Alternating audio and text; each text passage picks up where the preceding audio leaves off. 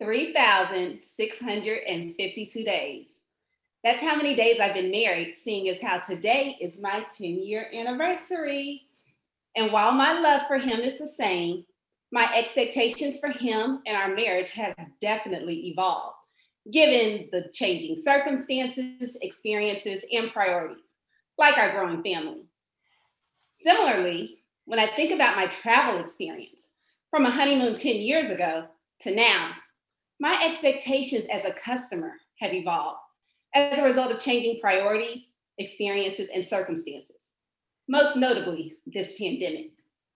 So I'm really excited to hear from a leader in the travel industry that's blazing trails in accordance with the needs of evolving travelers like myself. Good morning, I'm Monica Roberts, and welcome to another one of our live weekly conversations as part of our Leading Through Change series. It's a chance for you to hear from leaders who are doing their best to get through this challenging time and support their communities. Before I hand it over to today's host, Salesforce's own Peter Doolan, I want to preview our next hour. Peter will be interviewing Marriott's Brian King. Brian is currently the Global Officer for Digital Distribution, Revenue Strategy, and Global Sales at Marriott. And in January, he'll be moving into a new role as the President of the Caribbean and Latin American regions. Amidst this pandemic, Brian and his colleagues at Marriott have been reimagining what service means in the midst of this crisis and helping the company to meet customer needs and restart the travel industry. After that conversation, we'll dive into a live demo highlighting the power of Service Cloud. And after that, we'll close with a special performance from Angelique Kidjo. So for those of you that are watching on social channels, you're going to want to join us at Salesforce Live. That's salesforce.com/live to see that portion of the show. Now, as we do every week on Leading Through Change, we want to help those that need it most. Millions of people already rely on the United Nations World Food Program for the food that they need to survive. And COVID-19 is making conditions worse. This pandemic could double the number of people that are suffering from severe hunger by the end of the year. To help prevent a hunger pandemic, the World Food Program is scaling up to reach 138 million people across 83 countries with life-saving support. If you can, please go to salesforce.com/WFP and join us in ensuring that the world's most vulnerable people have enough to eat during this critical time. Through September 30th, Salesforce will be matching donations up to $150,000. Again, that's $150,000. So go to salesforce.com/WFP. With that, it's my pleasure to welcome our host for today, Peter Doolan. Hi, Peter. Hi, Monica. Thank you very much. Thank you everyone for joining us as well today. Leading Through Change is all about how we learn from each other and lead through these challenging times. These are certainly being challenging times, and no more so than for the travel industry. In March, the world came to a screeching halt. And while some countries have reopened, the industry is going to take years to recover. And during this pandemic, our guest today has been helping Marriott reimagine what great services look like, what guests need, and what will make people comfortable to travel once more. Please welcome, it's my great privilege, please welcome Global Officer of Marriott, Mr. Brian King. Brian, welcome to the show. Hello, Peter. Hello, everyone. Good to see all of you today. So, Brian, you're a bit of a lifer at Marriott, I seem to remember. And your first job was at Marriott's Great America Park in Illinois. There were two, and that was one of the two that opened up that year. When you started back then, did you ever imagine working at Marriott all these years later and where you've ended up today? No, everyone has a first job. We have to start somewhere. But I was really, really lucky because very quickly I discovered a culture that spoke to me as a human being. And when you find a company that matches your value system, you really hit a home run. And I was always enamored with the leadership And really the core value of the company, which was established by our founder in 1927, J.W. Marriott, who said, take great care of your associates, they'll take great care of the guests will come back time and time again. That one quote has served us almost 93 years, and probably more so than ever before through this pandemic. So there is nothing stronger in a company than its culture. And when you're lucky enough to find a culture that matches your own values, you really have hit a home run. And I was lucky at 17. Wow. Yes. I mean, I think about the Marriott culture, something that's really struck a chord in myself and anyone who stayed at a Marriott around the associates and how they take care of their guests. Now, think about it for a moment. Cast your mind back to the spring. Travel all of a sudden comes to a halt. We don't know when that will change going into the future. At what point did you start to have those big, difficult conversations around how to reimagine what a guest experience would look like? Well, let me give you a little context too for the company. So we currently today have 30 brands, and we have about 750,000 associates around the globe that wear the Marriott name badge. And frankly, I've worn that name badge since I've been 17. And people in this industry, they really lead from the heart. You're in the service industry, and nothing makes us happier than when we can delight our customers. So here we were, the company was doing incredibly well. We just completed a very complicated integration with Starwood Hotels, now the largest lodging provider in the world. And we were on a trajectory that was really unbeatable. We were at the top of our game. One of the largest loyalty programs in the world. Customer satisfaction was rising month after month. It was amazing. And then COVID hit. And sadly, it was the most stunning fall I've ever seen in revenue in my career.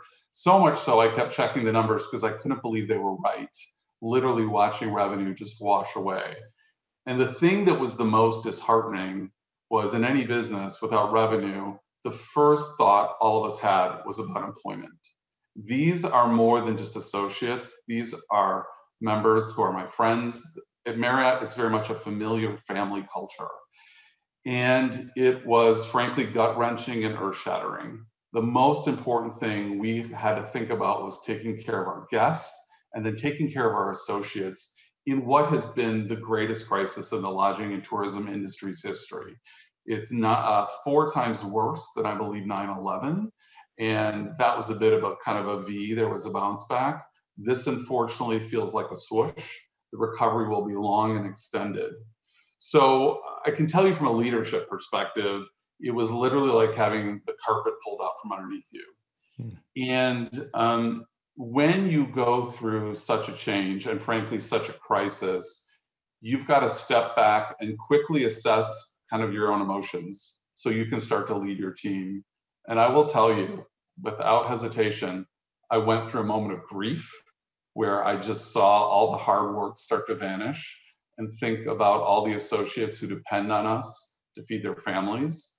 Then I was angry. I'm like, what could we have done as a society, as government entities, to find a way to stop this, to prevent this, or respond to it quickly? And then it was resolve. The most important thing I can do as a leader today is have resolve to get through this and demonstrate that we will survive this. It will not be easy. There will be moments that you feel like you're stepping backwards versus forward. But if you don't have resolve as a leader, your team doesn't know where to look or how to respond. And I will tell you, what's interesting about the travel and tourism business, it's large. There's about 330 million people in this industry around the globe. Basically, 1 out of every 10 jobs in the world is travel and tourism. So a huge industry making up almost 3% of GDP globally. And the estimates have been as high as almost 200 million people unemployed because of the pandemic in this space. So we are disproportionately hurt more than any other industry.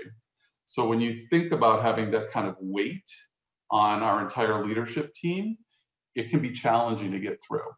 So making sure the resolve is there, because one thing I do know about travel and tourism, we're not going to be victims of this. We will be victorious, and we're fighters, and we're scrappy. And you've got to maintain that mentality. Knowing you have that DNA, you've got to couple with what innovations can we quickly come up with to help stabilize the industry, and most importantly, get our teams back to work. So that's a little bit about kind of the emotional journey I think personally I went through as a leader. And I'm certainly in stage 3, which is resolved now. We will get through this. Well, I can tell you that just listening to you, Brian, gives us an incredible insight into your leadership and into the resilience and tenacity of the leaders at Marriott. So for employing so many people around the world, thank you. And for being so tenacious about getting us back to work, back to travel, back to play, back to experiences, thank you very much for that. It's a powerful message. So if I think then about you sort of to your point around quick, no regrets decisions to move quickly, COVID-19 is an extraordinary accelerant for business transformation, especially digital transformation. Everything is now accelerating in the digital realm. Yeah.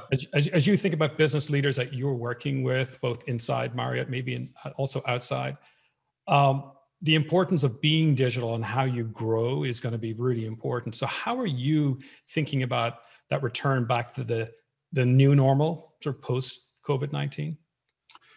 So, one thing, and we had started our digital transformation, many years ago.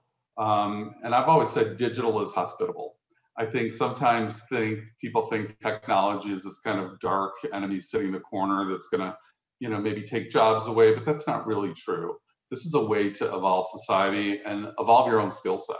So even teaching some of our entry-level associates digital skills that will serve them well into the future is important to us.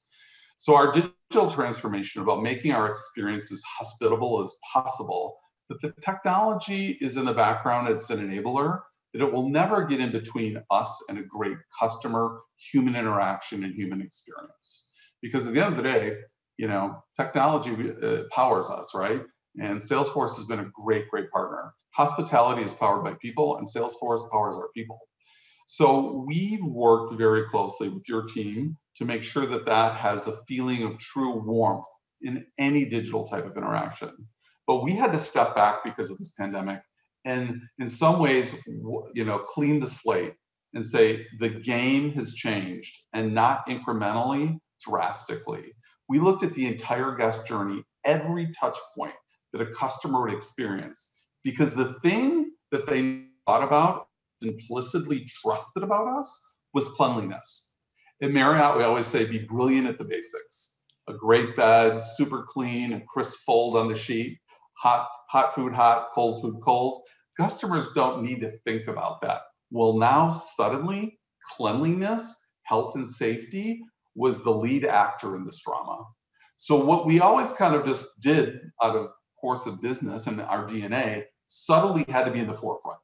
So let me give you a real example of this. Recently, I stayed at one of our hotels and I had dinner in the restaurant. Approached the host stand, and instead of them handing me the menu, there was a QR code so I could scan that to be completely contactless. Of course, she's in gloves and a mask, as I am as a customer. I walk over to our table and we're seated. She takes out of a sealed bag the tablecloth, opens the bag and puts the cloth down, immediately signaling to me, no one has touched this linen except for you, Mr. King. So this idea of kind of the theater of cleanliness, now that's a small example. Digitally, we've dived in quickly to make it as contactless as an experience as possible, with mobile check-in, chat with the front desk if you don't want to pick up the phone, any possible way to make sure that it's contactless, even removing decorative pillows in the guest rooms. So anything that could give the perception of not being clean, or did someone use that, we've taken that out of the entire equation. And we had to do that quickly. And the guests have noticed. They've been very impressed with our ability to quickly pivot and make sure that that is their most important thing, is cleanliness and health and well-being at this point. Wow, that's amazing. That's an amazing example. Thank you for that one. And you know, one of the great parts of Marriott's culture is around like empowering the associates, and if you do the right thing by the associate, they'll do the right thing by the customer. That beautiful sort of flow down of empathy that you do from the employee, the associate, into the customer, the guest. You know, you've used lots of tools to empower these associates over the years, and you're helping your associates just get closer to the customers. especially with real-time information, real-time decision-making. How are those investments and that strategy now going to help you as you sort of accelerate out of the current situation? It really comes down to culture is everything. A company without a strong culture is just a boat that's adrift in the ocean. We know who we are. We know what we stand for. We know how important it is the people that we serve are our customers. And we also know how important it is that we serve our associates. So when the world feels like it's crumbling around you in March, it certainly felt like that. At least grab onto those anchors, which were those cultural norms of our company about caretaking. And I'll tell you, that gave me both comfort and hope. So if I'm any business leader today that has not been able to take the time, and it does take time, to clearly articulate what you stand for and how you actually bring what you stand for, how it manifests itself in life, in your business practices, I think it's a lot harder. So as difficult as this was, it's our culture and the strength of the Marriott family who's been with us every step of the way. We actually had Mr. Marriott, do a video saying, about our cleanliness practices. He's a voice that's reassuring, that's trusting, and that's established, not just to our customers, but to our associates as well. So as a leader, that's your job, is to make sure that those cultural norms are first and foremost, because when times get rough, that's what you're going to grab onto first. And you better hope that they're, otherwise you feel adrift. Thank you for that, Brian. I mean, it's great to get an insight into the Marriott culture. It's deep and it's powerful, and it connects both your employees, your associates, and the guests together. Let me pivot slightly, because Marriott's a part of a big, as you mentioned earlier, a big movement around travel, hospitality, and experiences. And we're in uncertain times at the moment. And you're leading a campaign with the U.S. Travel Association and partnership with lots of other companies around leading hospitality out of the current situation we're in through the Let's Go There campaign. Can you tell us a little bit about the campaign? Yeah, so this is a great example of what I'll call partner to prosper. So we compete with lots of the hospitality brands. We obviously work closely with the airlines, with destination management companies like San Francisco Travel or New York & Company. Everywhere around the world, there's destination companies that are promoting, I should say, their destinations. So first of all, we had to shore up the health and safety messaging across the entire industry. That entire travel journey from air to car to hotel to attractions, large attractions that people want to go to and experience. So that was job one. Each of the brands have that responsibility. We work together in our association to say, here's what you should expect as a customer around health and safety.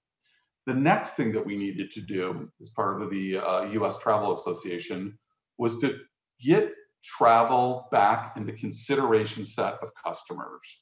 Right now, no one was thinking about travel at all, right? And people were locked in their homes for all the right reasons and following government mandates as they should. But there's a point where it's going to go from cabin fever to travel fever.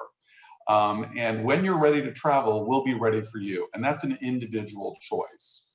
So we did some interesting research with customers as early as May, or early June, I should say, late May, early June, trying to understand what they were thinking about with travel. And three things came out of it. One, I miss it greatly. Two, I've taken it for granted. I always say I never took my loved ones for granted during this pandemic, but my access to them, I've taken for granted. And three, I just have nothing to look forward to. And that was the insight. That was the moment that said, people need something to look forward to. Book that great trip with your family. Maybe it's 6 months, maybe it's a year from now. Get that on the calendar. So the whole campaign is, when you're ready, we're ready for you. Let's go there. Features great destinations, great outdoor experiences. And we came together as an industry, not as competitors, because our number one job is to save jobs, right? And get people working again. And if that's your motivation, you put down your competitive arms and you figure out how we can work together to get this economy moving safely and to save our industry. So it's been an amazing journey. I've partnered very closely with my co-chair, from Disney Corporation, along with 71 other travel brands. And now we have almost 2,600 folks, corporations, brands, destinations who are part of this coalition. And I want to be honest, there wasn't a lot of money for brand advertising. So we pitched in and talked to partners who've been able to help us and get the word out there that it's okay to think about travel again, get something booked. In addition, we also spoke to an expert in happiness, and she fielded research that showed people who have a trip booked, it does give them hope and something to look forward to, that magical time of being together with your family. So it's been really successful and really well received. And we know that statistically, when we launched the campaign, it was a fine line. We're in the middle of a pandemic and you want people to travel. What we want people to do is make plans. And 97% of all the social postings we've received about the campaign have been overwhelmingly positive. I lost my wanderlust. Actually, I have time. This is a good time to search and book a trip. We've always wanted to go X. We can now take the time to talk about it as a family because we're all home together. So it really has helped the American psyche about travel, and it certainly is going to help our people have jobs come back when demand comes back. I think this is a really powerful call to action. I think it's so simple. What you're saying is let's book a trip a year from now. Let's book a trip. And so if you would help us understand that, because you're giving me quite a lot of excitement here. I'm going to sit down tonight with my family and we're going to book a trip. We're going to go through the planning process. I'm excited thinking about just the planning process, like understanding where we're going to go, having wanderlust to see where we should go to, and exploring places online to then book the hotel and the flights, etc. Tell us a little bit more about how you feel this will help restore travelers' excitement about travel. Well, I think first and foremost, no one was thinking about travel. And the only headlines that were out there was that travel's been decimated. You know, the entire industry is cratered. So when you hear something like that, you kind of move on to the next thing. We want to bring people back into the fold and really get travel and the travel experience back in their consideration set. And it doesn't have to be, you know, a long trip. It could be 200 miles. You want to get out to the great outdoors. There's so many things that you can do. And we are seeing that. We saw it right away with drive vacations. So the Great American Road Trip is back this summer. Families felt very safe getting their cars, seeing some of the great national parks that we have, some amazing things in our country that I think in a way it caused, at least in the United States, Americans to rediscover their own backyard, which was kind of exciting. So we were excited about that. The other thing I think that it did for folks is it made them realize I could sit at home. I've been sitting at home, I'm kind of locked in, but what could I be doing other than the routine, right? You know, even my own family, we became a little bit kind of the routine. I called it Forage for Food Friday, Sanitation Saturday, Sunday Fun Day. That's what we've been doing since March, every Friday and Saturday. Shopping and cleaning. There's more to life than that. So travel's a great way to get your head in the game. And also educationally for kids too. As some folks are doing homeschooling, this is a great way to pick some destinations and make it a family educational opportunity for your children as well too. So really, really exciting. And I think it has motivated people to put travel back in their consideration set, which was. I love it. Look, we all need a good story. We need a good emotion. And this is a great emotion to have. To plan, to think, to dream is a fantastic emotion. And thank you, by the way, for leading that charge with the US Travel Association. It's called the Let's Go There initiative and campaign.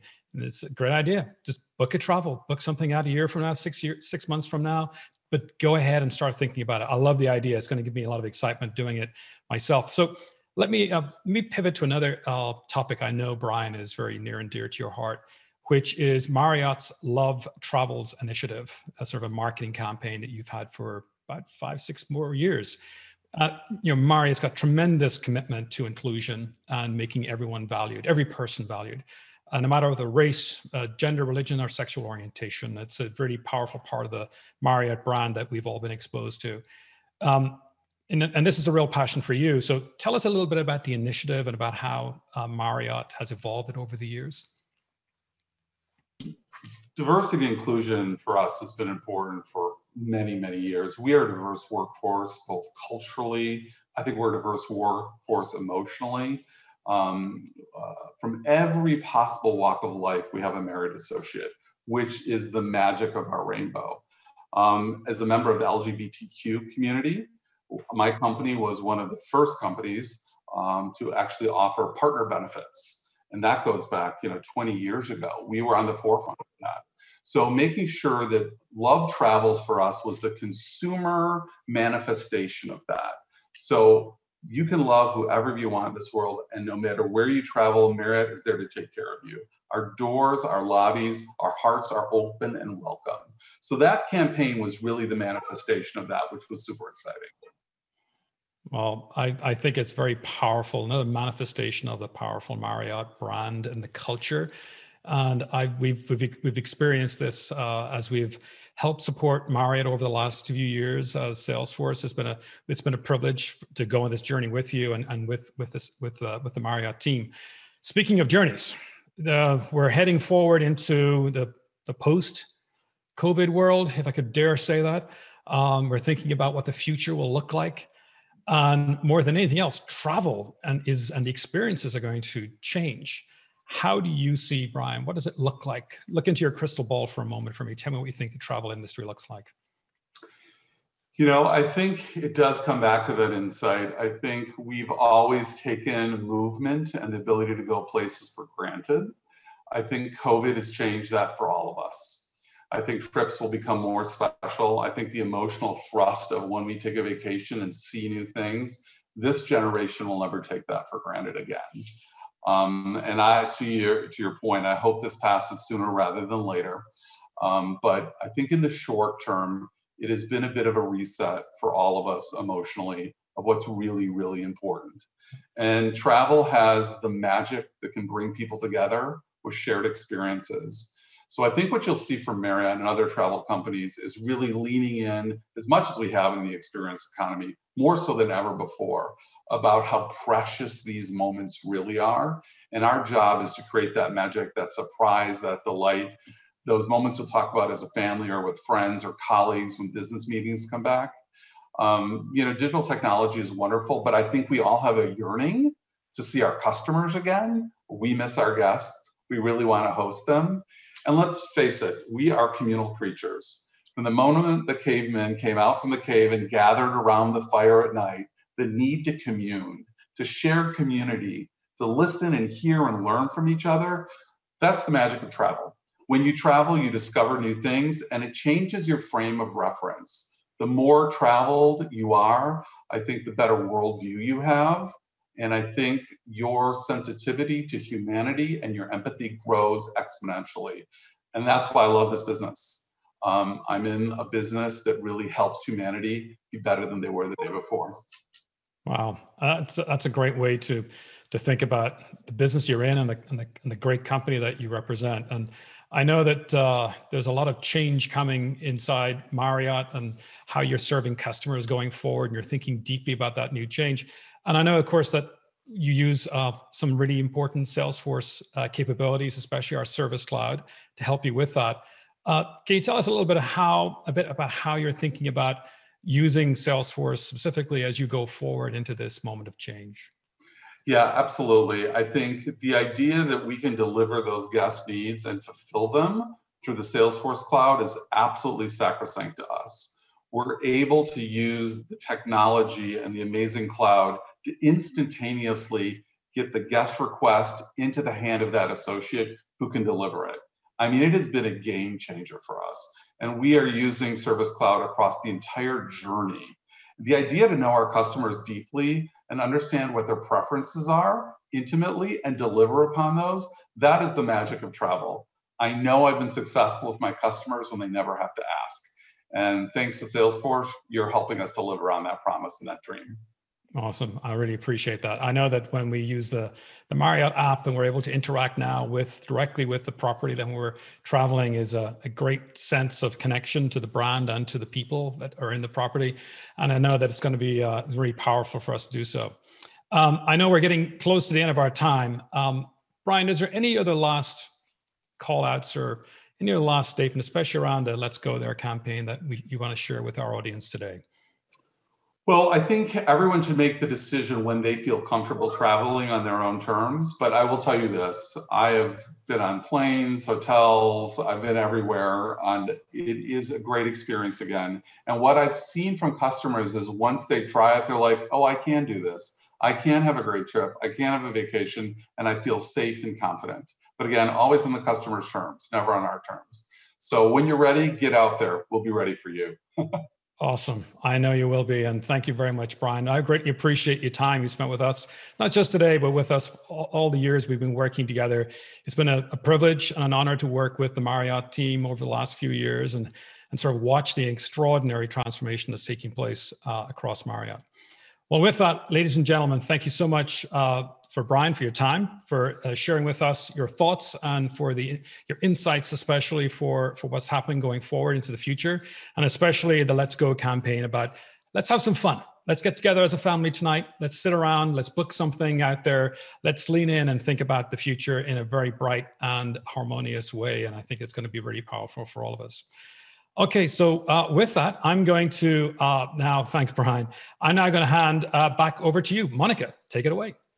Thank you so much, Peter and Brian. That was an amazing conversation. It was an amazing message of transparency, hope, and leading with your values and culture.